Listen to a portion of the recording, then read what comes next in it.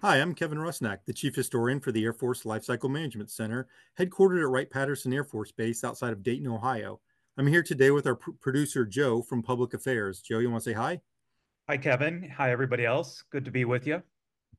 Thanks for joining us, Joe, and to our audience, thank you for tuning in here. For those of you not familiar with LCMC, it's our responsibility to manage most of the programs that provide the Air Force warfighters with the systems they need to do their jobs. That's everything from uniforms to fighter jets. It's what we call acquisition here in the military community. But for the history office, it's our job to understand and keep track of how we and our predecessors have accomplished that mission since the Army bought its first airplane from the Wright brothers way back in 1909. So over a century of history.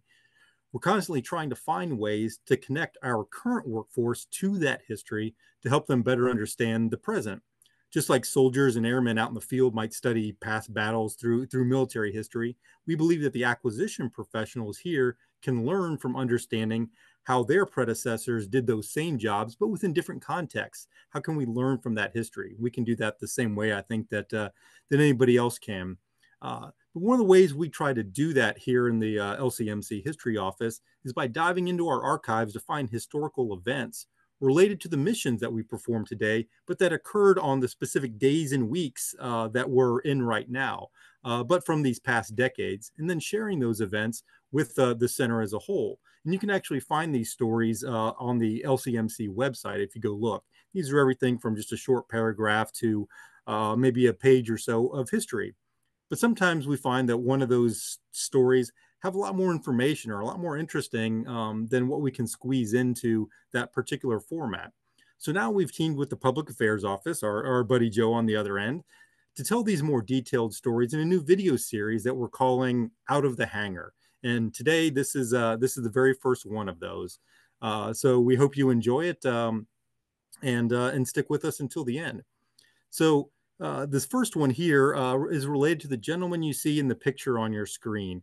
He was Lieutenant Carter Harman, and 80 years ago, on April 25th, so that's 1944, he was the pilot for the first military combat rescue by helicopter, and this was in the middle of World War II. So this is a great story for the Special Operations Forces. It's key to their mission is rescuing personnel. Well, you can go read about the actual operation there, you know, what he did out in the field in great detail with our friends over in Special Operations from their history offices. But for our piece, I was interested in the acquisition story behind that. How did he get the equipment? How did he get that helicopter? And why was it there in the middle of World War II? And why did it take to that point to provide a helicopter for an operational mission? So diving into that history, what we found is though the idea of helicopters had been around since at least Leonardo da Vinci with his designs, but practically speaking, it wasn't until the early 20th century that we saw helicopters start to become more of a thing.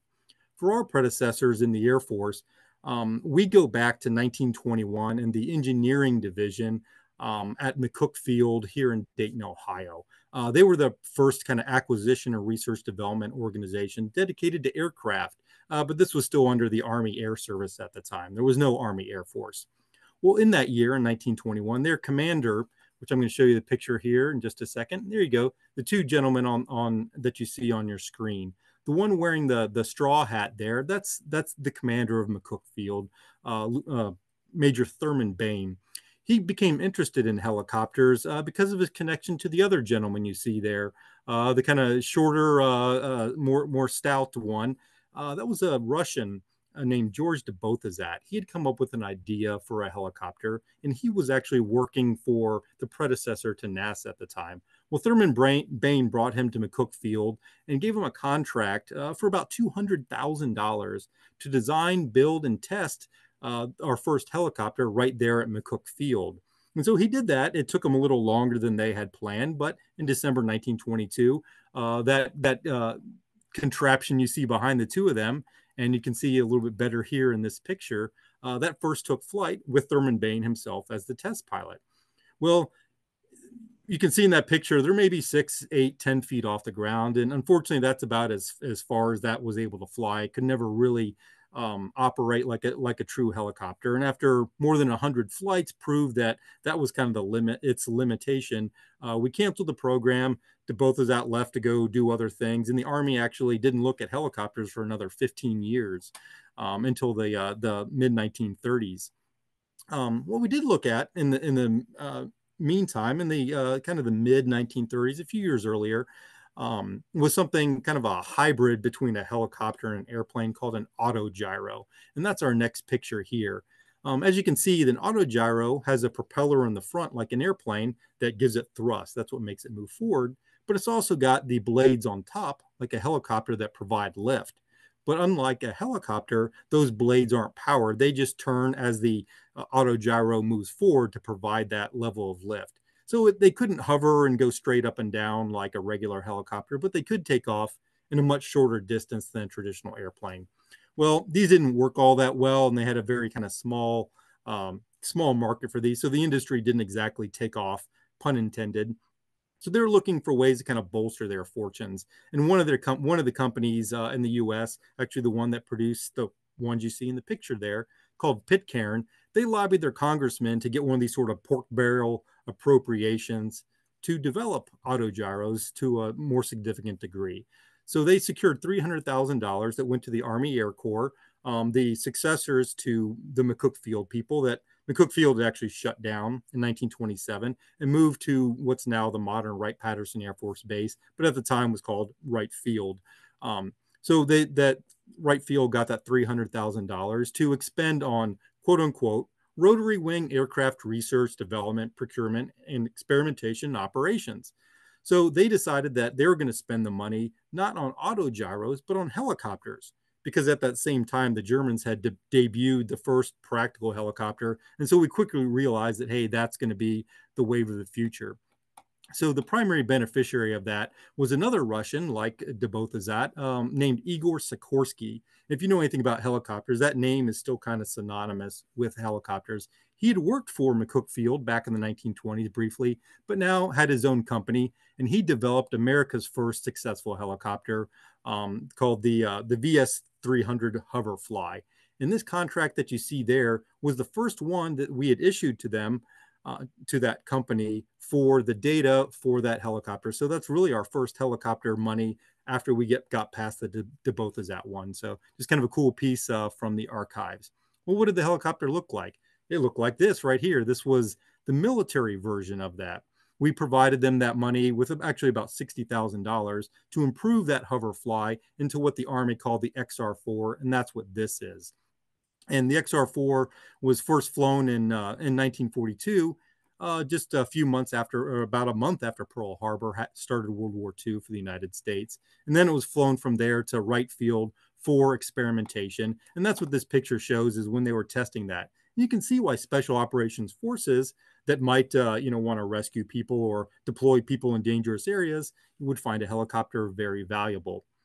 The next picture here shows the helicopter right after it arrived here at Wright Field. The gentleman on the left with the darker mustache, that's Igor Sikorsky himself. And standing next to him in the dark suit, that's Wilbur Wright, or Orville, excuse me, that's Orville Wright, who was the pilot of the very first flight back in December of 1903. So after we demonstrated the helicopter and decided it worked pretty well, we procured a couple of dozen of those for further testing. Here's a good example of that testing, one that crashed right here at Wright Field. Those hangars behind there actually still exist here on Wright-Patterson Air Force Base today. But as we were testing those, word got around that we had this new kind of capability available. And so there was a gentleman who was charged by the Army Air Force with setting up our special forces in World War II, Lieutenant Colonel John Allison, and he was kind of the founder of what they call the first Air Commandos, special forces out in the China-Burma-India theater, so kind of in around India. And one of the things they were doing was flying supplies from our allies in India over the Himalayas to support our allies in China to fight the Japanese. Well, there were lots of airplane crashes and things, so lots of need for rescue out there. Well, Lieutenant Colonel Allison came to Wright Field, checked out the helicopter, and says, yes, I need one of those. So he spoke to the program office here that was running the program and to Air Force leadership.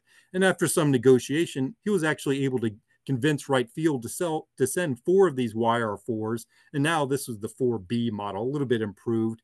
But importantly, it had an attachment on the outside to carry either a stretcher for a patient or up to 300 pounds of bombs.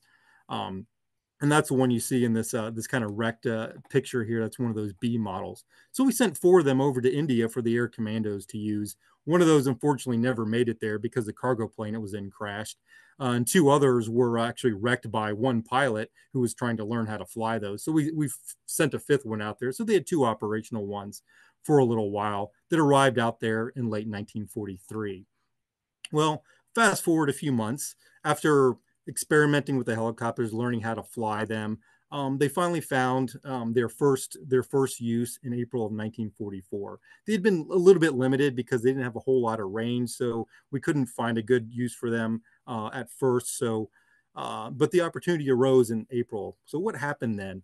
Well, that on the 21st, there was an Army light aircraft that we used for air rescue that was transporting 4 British soldiers that had been wounded in combat. Well, that Army airplane was shot down by the Japanese behind enemy lines, and this was in Burma, next door to India. And so they needed to be rescued. Well, the call went out to these first Air Commandos, and Lieutenant Carter Harman got the call. And this is actually him in this picture flying the helicopter. And this is the exact helicopter he used to do this first rescue. So he flew that particular helicopter over 700 miles. And this is him again, going back to his headshot. He flew that over 700 miles over a day to get to the crash site. And once he was there, the helicopter wasn't working quite as well as he had hoped. The power was sapped by the altitude and the temperatures and all that. But he was able to actually extract all of the men from where they were hiding, still surrounded by Japanese troops who were actively hunting them. He could fly in there into a small area, take each troop one by one, take them out to a nearby spot where one of those other airplanes could pick them up, and then bring them off to a different base for treatment. So it took him over a day. He actually had to stay overnight at that location because of the problems he was having with the helicopter. But nevertheless, by April 25th, so 4 days after he started the mission, he had successfully evacuated all of the men from that crash site and completed this first helicopter combat rescue using that YR4. And we're going to go to one more picture here. That's him. He's actually standing in front of the cockpit on the left as you're looking at the picture. And for his bravery, he earned the Distinguished Flying Cross. And they went on to fly more missions with these helicopters. And the helicopters themselves proved to be very useful, and different models were tested at Wright Field and other places. So we actually ended up procuring and deploying hundreds of helicopters for rescue purposes, transport, and all these other things that having this kind of vertical flight really enabled. And so you may not think about helicopters being used to a big degree in World War II. And maybe relatively speaking, they weren't, but that's certainly where they made their debut. They proved their worth so that in later conflicts, particularly in the Korean War, for those of you of a certain age, you may have watched the TV series MASH and seen how helicopters were a critical part of medical airlift operations. That wouldn't have been able to happen if it wasn't for this kind of proof of concept that was done way back in 1944 by our friend Lieutenant Harman here, and by the acquisition professionals at Wright Field, now Wright-Patterson Air Force Base, who provided that equipment to them. So that's kind of the end of our story for today. And Joe, unless you had any questions, anything I may have forgotten to throw in the story here. No, I always appreciate a good MASH reference, though. Well, I do like to squeeze in pop culture references whenever I can, and that was a pretty obvious one this time around. Well, thank All you, right, Kevin. well then go ahead and thank you for joining us, and we'll see you next time with hopefully another interesting story for the audience.